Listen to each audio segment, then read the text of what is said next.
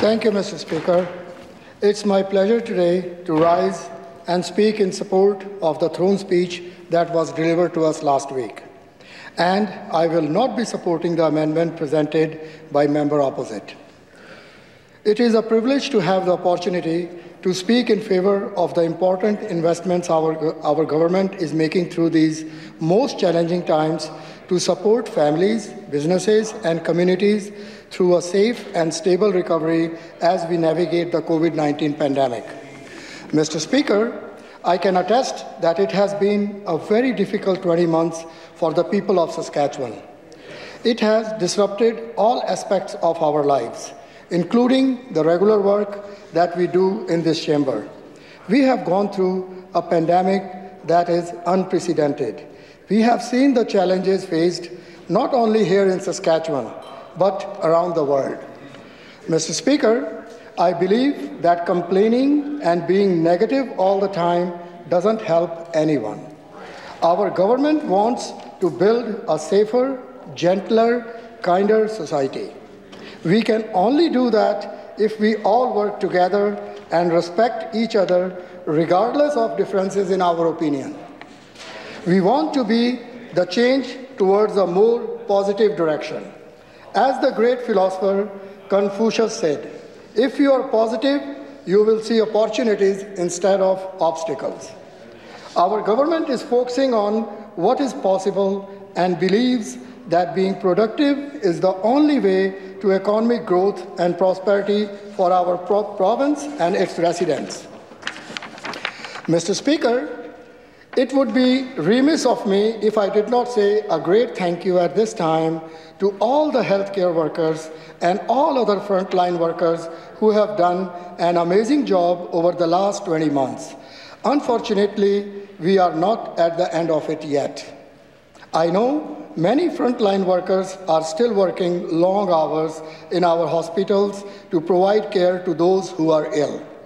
Mr. Speaker, I also want to thank our police, firefighters, teachers, child care workers, and frontline workers in our grocery stores, restaurants, truck drivers, cab drivers, everybody who has worked so hard to keep our economy going and to give us a sense of normalcy during these difficult times.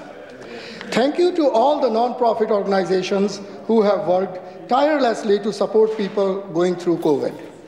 Mr. Speaker, I want to thank those in our school system, to the teachers, to the teaching assistants, to the education assistants, to the caretakers, to the principals, vice principals, and to the superintendents who have done an absolutely amazing job during a very challenging time. Not only did they have to get the schools ready, but they were dealing with students who are under incredible pressure. Teachers are facing the usual challenges of their job, in addition to supporting their students through mental health issues and numerous other challenges that inevitably occur when people are isolated and unable to socialize. Mr. Speaker, we as a government are committed to working with the teachers and with the other partner groups to make sure we address those challenges so that our public school system works the very best for our children. At the beginning of 2020, this pandemic was unknown to all of us. It turned into a global health crisis that taught us that we must constantly adapt to its challenges. During this time, Dr. Shahab and our Premier have done an outstanding job under immense pressure to make decisions while supporting our citizens. Mr. Speaker, I was so happy to have my wife Seema attend the throne speech with me for the first time. She has been such a great support to me throughout my life. It cannot be expressed through words how grateful I am to my children, Simran, Indu, and Tejpal, for their ongoing love and support. When I came to Canada as a new immigrant in the 1980s, I had no idea of what challenges lied ahead. There was a lot of uncertainty. Sometimes I felt fear and had many sleepless nights thinking about my family's future. But at the same time, I comforted myself knowing that with a positive mind and determination, I could move forward. I knew then, as I know now, that I cannot control the outcome, but what I can control is my actions and my attitude. Unfortunately, this pandemic is something that cannot be compared to normal everyday struggles or problems and uncertainties of life. No one is able and no one can predict how and when we can go back to normal. Nobody is trained to handle this crisis. Mr. Speaker, we as a province have made great progress getting vaccinated, but we still have a lot of people not vaccinated yet. Therefore, we still have to be vigilant. We still must keep socially distanced. We still have to wear masks when we go inside. The throne speech spoke of how our government recently enhanced the Provincial Emergency Operations Center to serve as a joint command center. This will help to better coordinate the pandemic response, ensure the right resources are in the right place at the right time, and provide administrative and organizational support. Mr. Speaker, this summer, when we were not in session, I went door to door to talk to my constituents. I wanted to get their feedback and to know what their challenges were. At the time, some restrictions had been lifted and people were enjoying the warm weather and time with their family and friends. Most of my constituents were happy with the way our government was handling things during the pandemic. Unfortunately, a lot has changed since then. With this fourth wave, I know that people are frustrated and afraid again. Mr. Speaker, I am so grateful to my CA, Cheryl, and I think she is the best, and to all our constituency staff around the province for the difficult calls they have had to answer during this pandemic. So many people are afraid for their safety and for their families during this pandemic. I have had some very difficult conversations with constituents. My heartfelt thanks to the caucus office for all their support and guidance in this new chapter of my life. Mr. Speaker, the throne speech highlighted many improvements in Saskatchewan's healthcare. This summer, patients at Melfort Hospital were added by the new 2.25 million CT scanner. This new resource will help people living in northeast Saskatchewan by reducing both wait and travel time. Mr. Speaker, to reduce emergency room wait times in Saskatoon and Regina, engineering work is already underway on the new urgent care centers. These centers will help reduce wait times at emergency rooms by providing alternative care for many illness or injuries that require immediate action, including care for patients with mental health or addiction issues. This is in addition to a new website being developed by the Ministry of Health that will provide information for people at risk of an overdose. Mr. Speaker, our government has also provided $15 million to support pandemic research at the Vaccine and Infectious Disease Organization, based at the University of Saskatchewan. As a world leader in infectious disease research and vaccine development, VIDO was the first Canadian organization to isolate the COVID-19 virus, the first to develop an animal model of infection, and the first university organization in Canada to have a vaccine in clinical trials. Mr. Speaker, in the middle of these difficult times, investment is critical. As outlined in the throne speech, our growth plan objectives include the creation of 100,000 new jobs by 2030. Already, employment in Saskatchewan has recovered to over 99% of its pre-pandemic level. This was highlighted by September's job growth in our province being well above and the unemployment rate being below the national average. By the end of this year, the Brandt Group of companies will be hiring more than 1,000 workers, bringing its workforce to 4,400 employees. More than half of these new employees will be based here in Saskatchewan. Mr. Speaker, to meet demand, our canola crushing industry is undergoing a massive expansion. This year, a total investment of more than $1 billion has been announced to expand crushing capacity. This includes the addition of 2 new plants to be built in the Regina area by Cargill and Viterra. Cargill has announced plans to construct its $350 million facility at the Global Transportation Hub. And Viterra is currently looking at constructing in my riding of Regina Northeast. These investments will achieve our government's growth plan goal of having 75% of our canola production processed at home. Mr. Speaker, another remarkable investment in Regina is Canada's first wheat straw pulp facility. Red Leaf Pulp is set to build a $350 million project that will create 110 full-time permanent jobs. This is more proof that our province has a competitive business environment with incentives to attract investment, encourage value-added processing, and drive innovation. Mr. Speaker, as the throne speech affirmed, we must strengthen our international presence to diversify our markets and support the province's economic recovery. Many of my constituents were not aware that Saskatchewan is an international trader, exporting about 65% of the products we produce. This is an increase of nearly 35% this year alone. We currently have 4 trade and investment offices in Japan, India, Singapore, and China, with 4 additional offices scheduled to be operational next year in London, Dubai, Mexico City, and Ho Chi Minh City in Vietnam. These will expand our international network and provide opportunities to increase the value of our exports, as well as the number of international markets to which we export. It is by this expansion and presence that Saskatchewan will be recognized for our many assets on the world stage.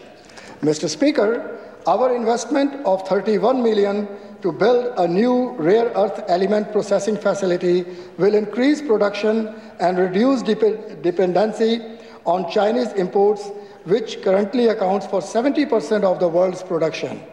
This facility is already under construction in Saskatoon.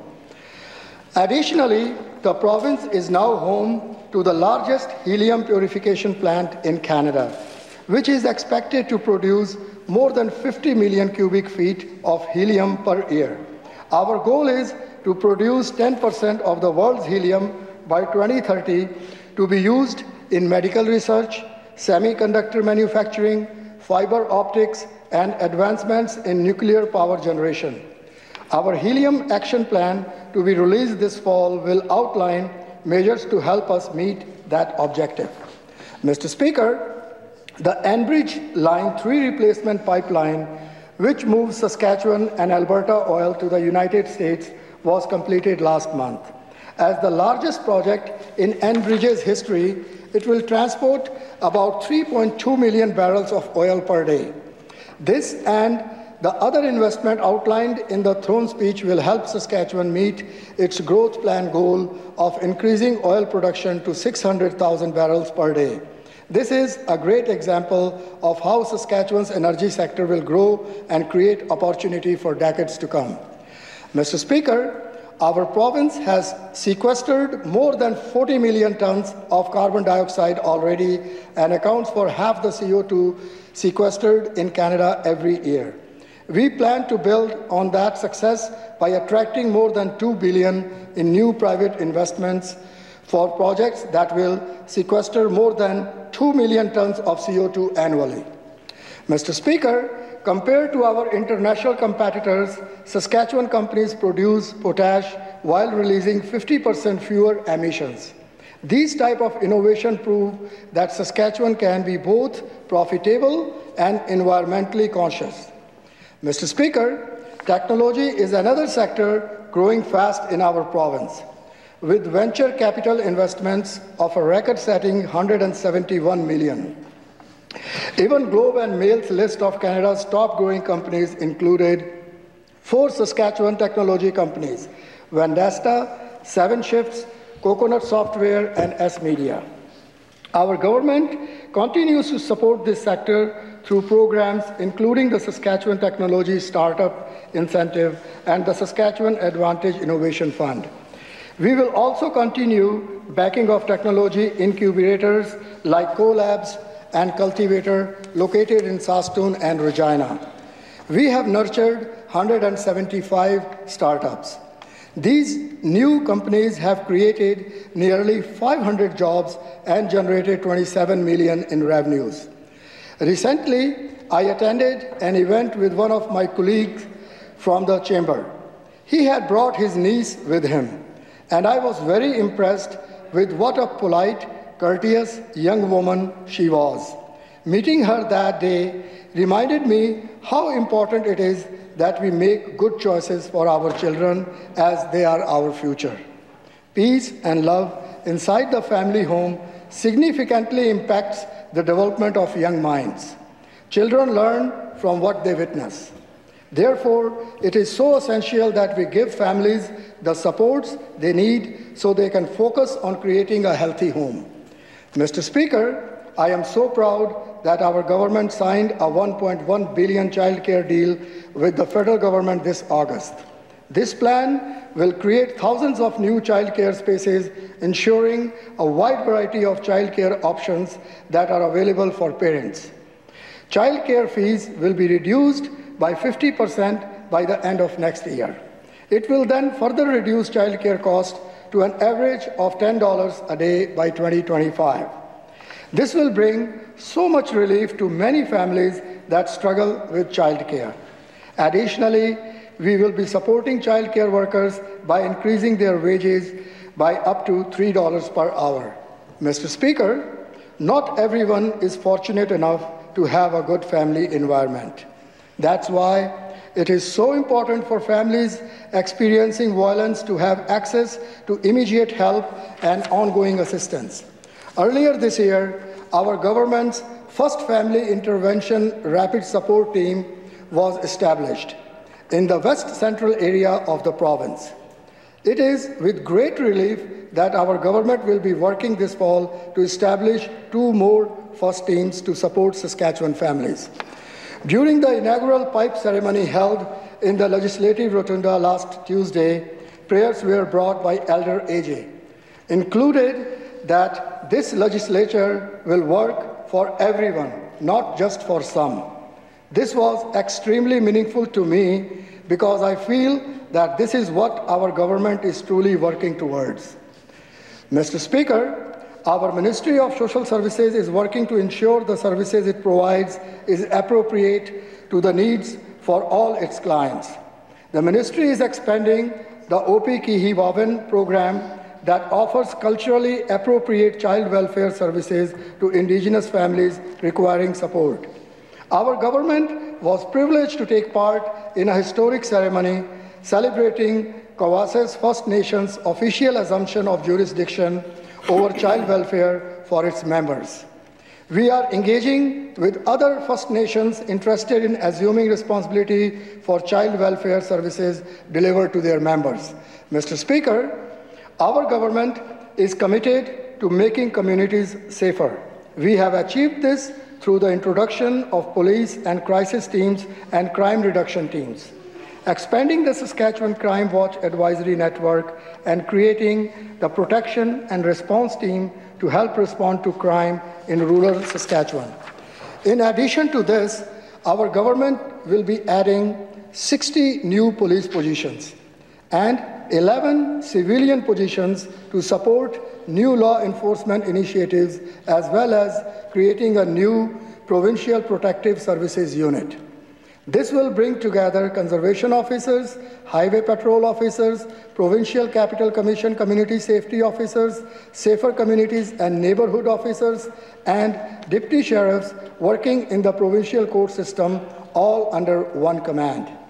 This unit will work closely with police and serve as law enforcement to help protect our communities while continuing to fill their core responsibilities.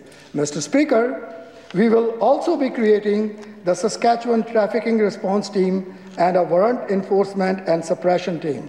The Saskatchewan Trafficking Response Team will target criminals that transport illegal drugs and weapons into the province, and will also work to combat human trafficking. This team will include 30 RCMP officers, 6 municipal police officers, and 2 criminal analysts. The warrant enforcement and suppression team will target dangerous offenders with outstanding warrants. This team will be staffed by 8 officers from both RCMP and municipal police services. We will give courts the option to order GPS electronic monitoring for repeat offenders who have committed serious crimes. Mr. Speaker, to further protect our citizens, we will be amending the Privacy Act to expand the remedies available for those victimized by the non-consensual distribution of intimate images, and will introduce legislation to protect every worker from sexual harassment and all other forms of harassment in the workplace. This includes students, volunteers, self-employed people, contractors, making Saskatchewan a leader in Canada for ensuring our workplaces are safe and free from all forms of harassment. Mr. Speaker, our provincial parks are more popular than ever, with record visits and camping nights. This year, the number of visitors to our parks was up 16% over the previous year. Our government has invested a record amount in facility and infrastructure improvements. In conclusion, Mr. Speaker, our province has the resources to invest in healthcare and all the other important public services that I spoke of, because our government has made the right investments and has kept our economy growing. To quote Ralph Watson, being positive in a negative situation is not naive, it is leadership. Thank you, Mr. Speaker.